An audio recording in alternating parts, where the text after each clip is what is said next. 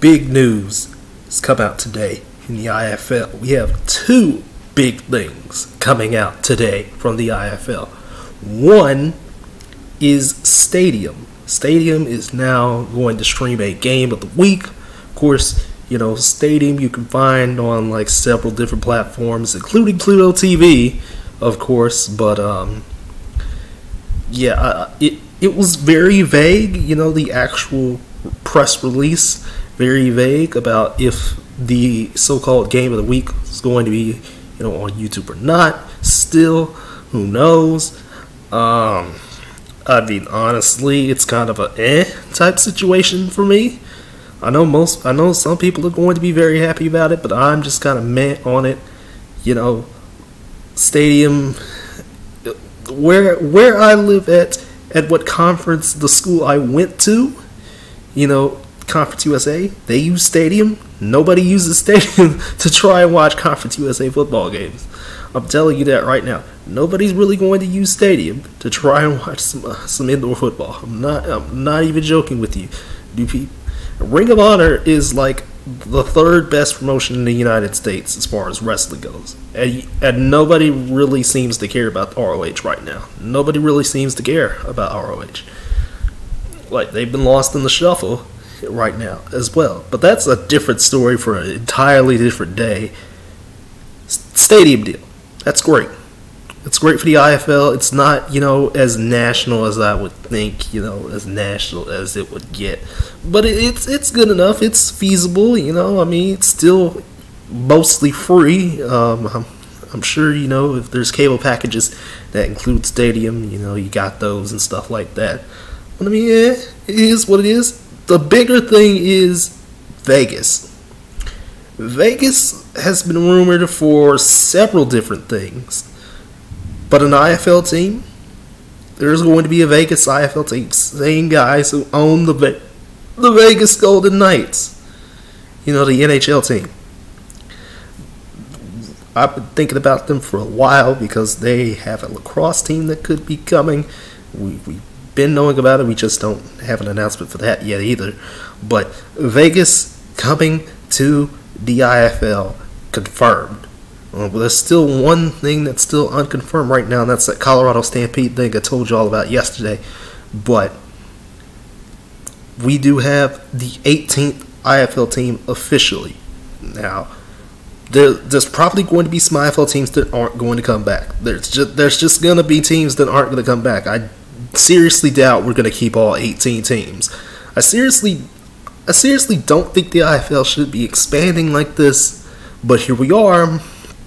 It's 2011 again, and the IFL expanded way too quickly, and look at what happened. In a span of a couple years, they were down to 6 teams. They were, sure, they had Sioux Falls, they had Iowa, and they had Arizona and Green Bay, but back in 2018, but I do not want to get this league back to that level again. It should have been slow, very slow expansion. That's what the IFL needed. 4 teams was a bit too much, in 2019, because obviously, Bismarck wasn't that great. Cedar Rapids, or rather, San Diego had nobody there. Hit Pechanga Arena, and Tucson was great. Tucson was pretty good, and oh shit, I forgot the last one. Oh yeah. Was it Quad Cities that came? Yeah, I think it was Quad Cities that came back.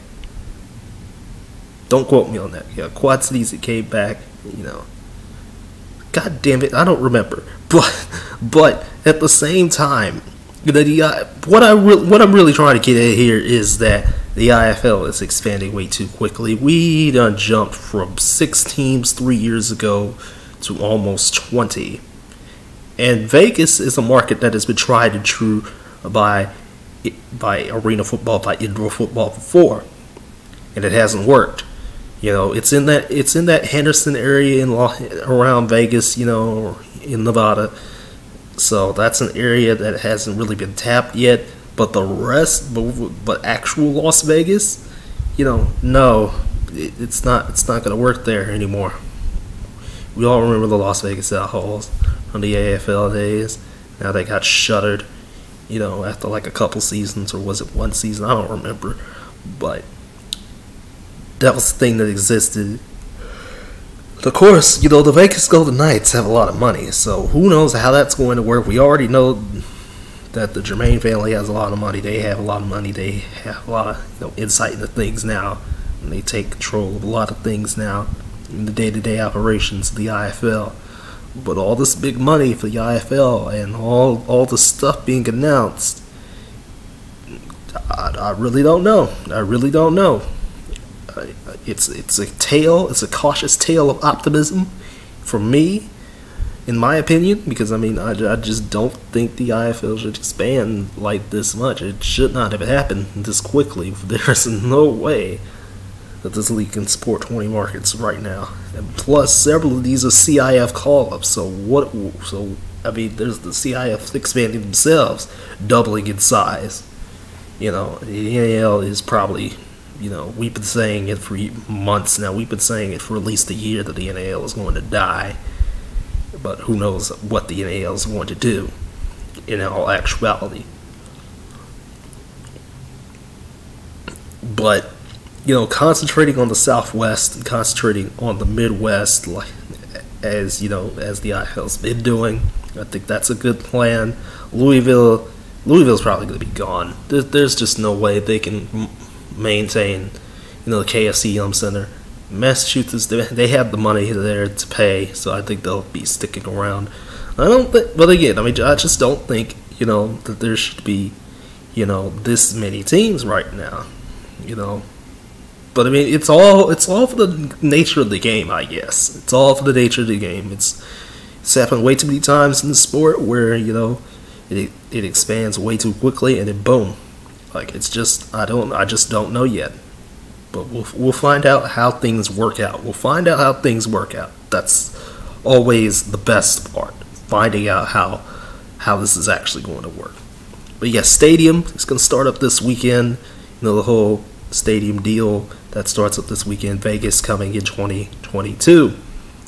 All right, that should do it. Hopefully, I'll see you guys Thursday. They have NFL schedule stuff. They're speaking of the NFL schedule. They're doing a lot of things today.